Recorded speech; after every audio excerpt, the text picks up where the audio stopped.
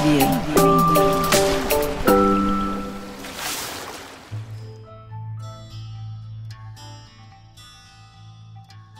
Just Keep Breathing by LeAnn Beasley.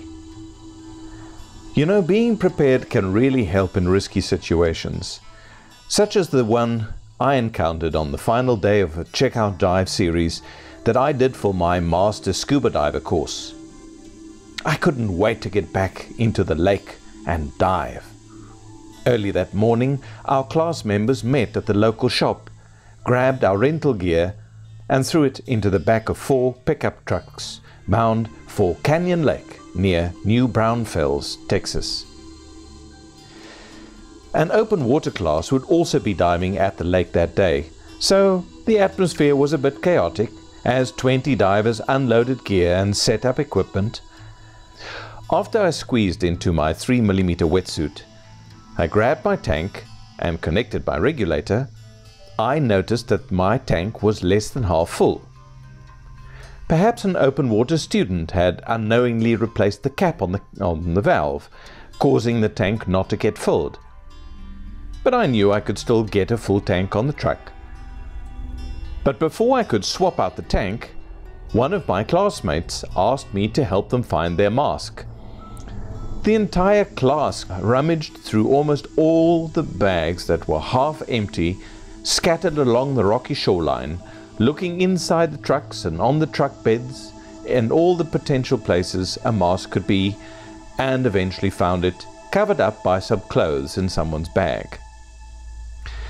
The searching for the mask had really cut into our time for preparation, so we didn't have our usual time to carefully go through everybody's gear. We had to adhere to our schedule. And like a disappointed parent, the instructor began to lecture the master class, harping on and on about how the open water students were already in the water while we were still trying to get ready. He quickly paired us into buddy teams and told us to get a move. I was paired with somebody I knew from class but had never been buddies with before, and unfortunately there was no time to get to know the person beforehand. We were in the water, and our tanks slung on our backs, and we didn't speak as we shamefully trudged into the lake, spitting into our masks for a last-minute defogging. After we swam out to deep water and the class was together, the instructor called out, "Ready?" And he really meant it more as a statement than a question. So we immediately started our descent into the dark, cold and murky lake. The first dive was our deep dive. We had made our dive plans in class the previous day, so we felt pretty prepared and knew what to expect, or at least so we thought.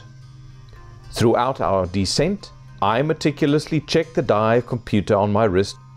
I could identify my buddy's location only by the faint glow of his torch, so I held onto his upper arm to ensure that I stayed with him the entire dive, instead of mistakenly ditching him for some similar dive light.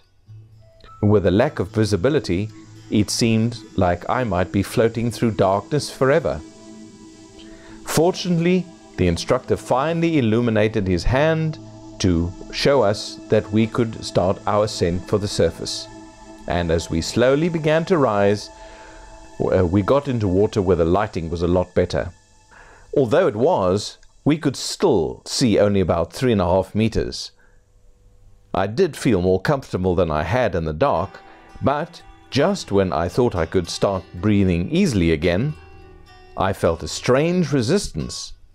I took another slow, deep breath, told myself to relax, and realized that something was still clearly wrong.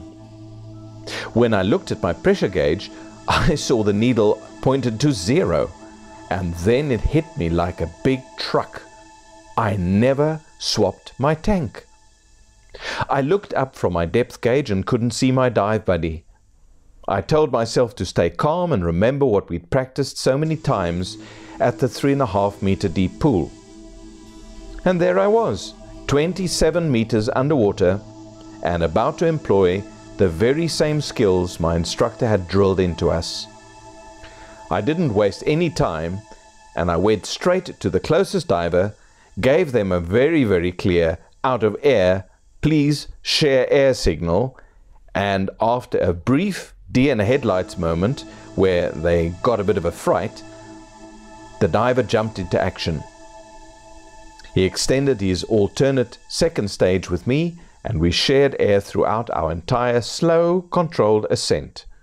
We completed a 3-minute safety stop before surfacing as a team.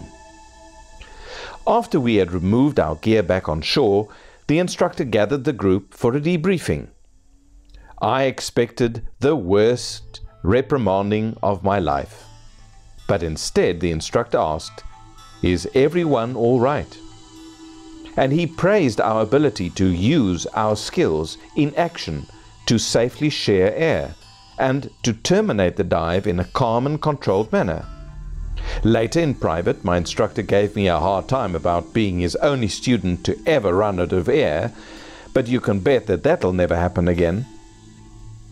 While several factors contributed to the situation, it was entirely preventable, and luckily it had a positive outcome.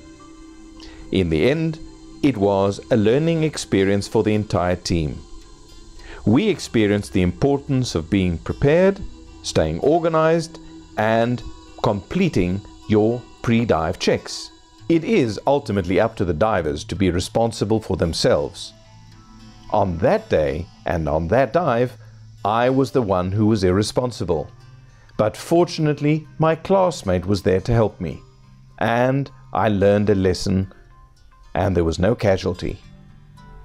So, the lesson is, be prepared for the unexpected, but take the initiative and be responsible, keep your cool, and, above all, follow your training.